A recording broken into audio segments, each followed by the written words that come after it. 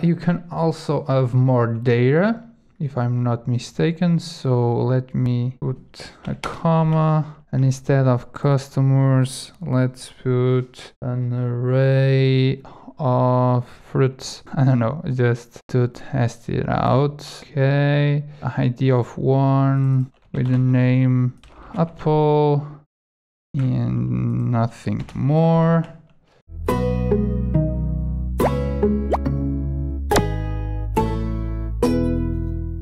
Now, as you can see, let me open it.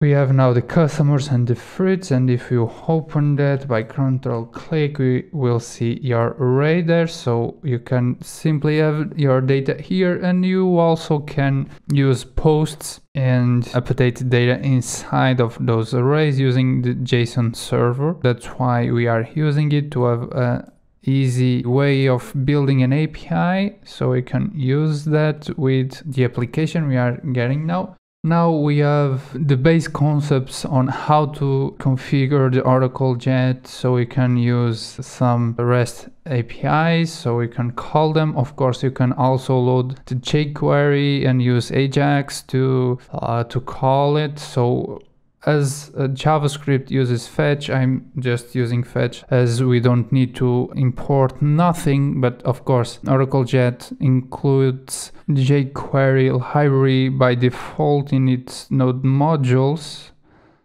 If I try to find it, oh well, jQuery, so you have jQuery here, so you can load that here directly, or you can use a different one and you need to put that here like jQuery, so you can have more dependencies that can be installed inside the node modules, and then we load that directly.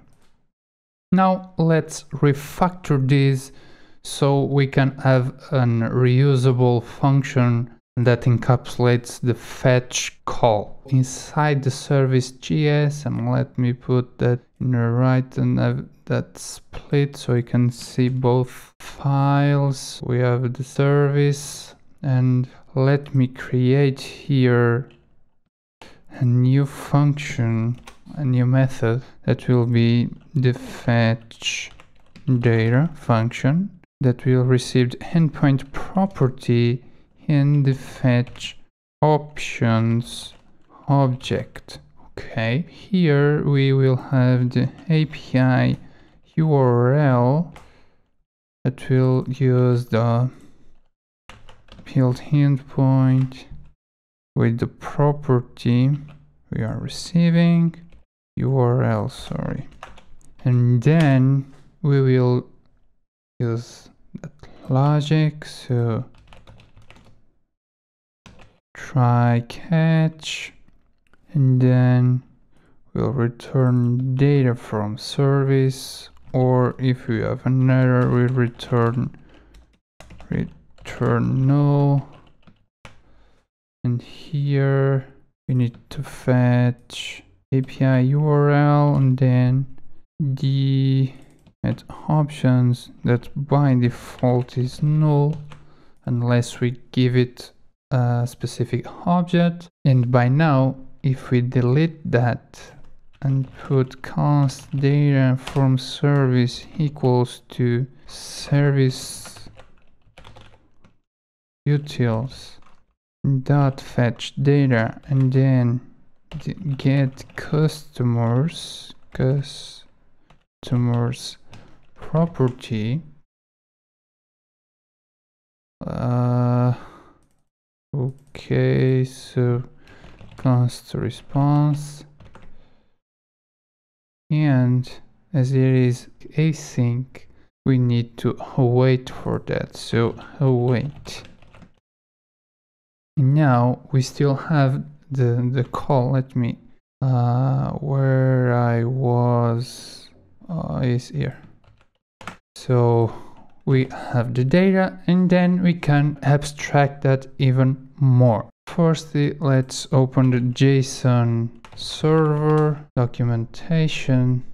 When we want to post something, if you remember, we have these customer services, and we will load the service class, service module here so we can use it, and we are going to change this logic. These params will hold the value for our customer, and we will call the service utils and then the fetch data function with an API URL and then with the object.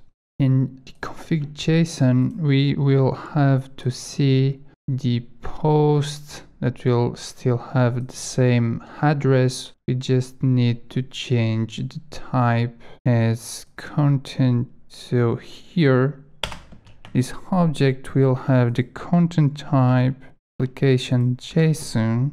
So then the API URL is still the same. The get customers one is based on the get customers, so this fetch data will build the endpoint for us and use the object we are passing in. We have const data equals to await and stop returning this, and then we need to specify the fetch options object.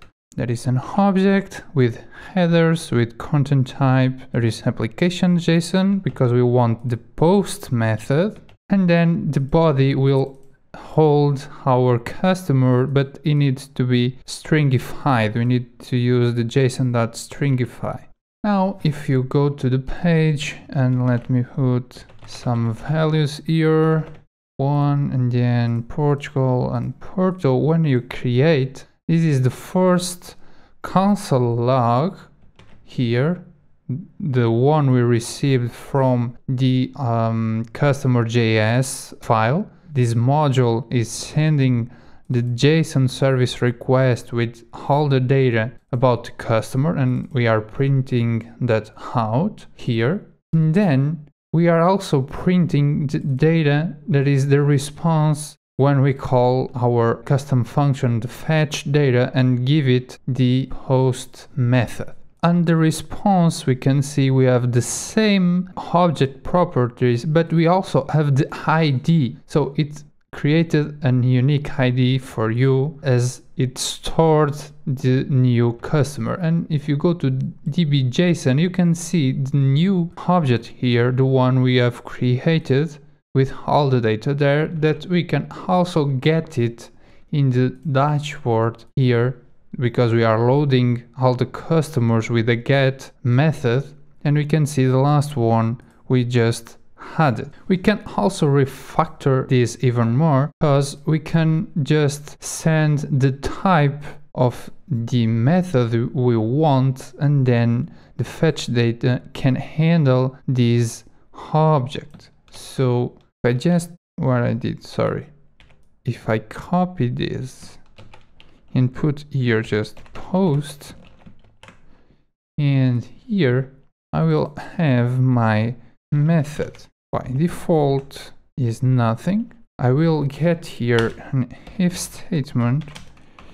If method is equals to post, then our, let me put here, let fetch options object, which will be null, and then the fetch object equals to this object, and we need to receive also the data we want to pass in the body data to be more meaningful, and the fetch object will be passed. So the body data will be given here by customer.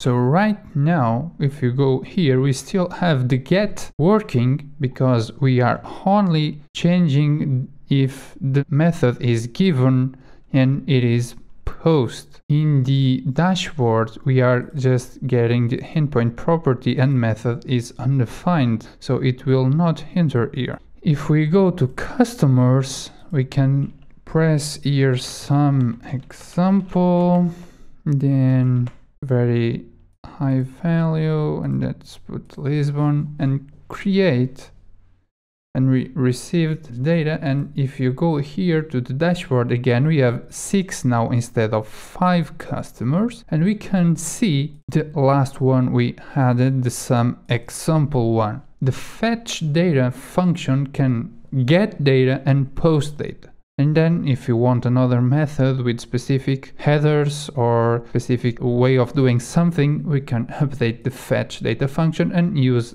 always this function. So this function, let me update the comment, execute the API requests according to the method and endpoint property we use. Okay, and then it will return a promise with any, it can be an array, it can be different data types. So we can have a service that returns true or false, a service that returns simply an array. We know it will be param and not params.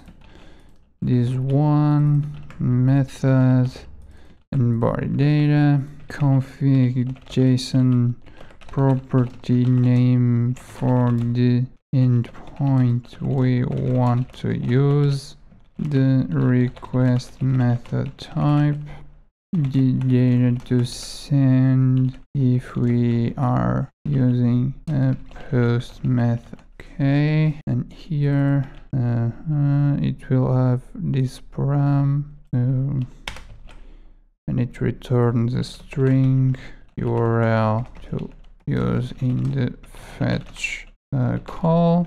Description, build the URL based on the config JSON properties and the endpoint property. And later we can handle this error.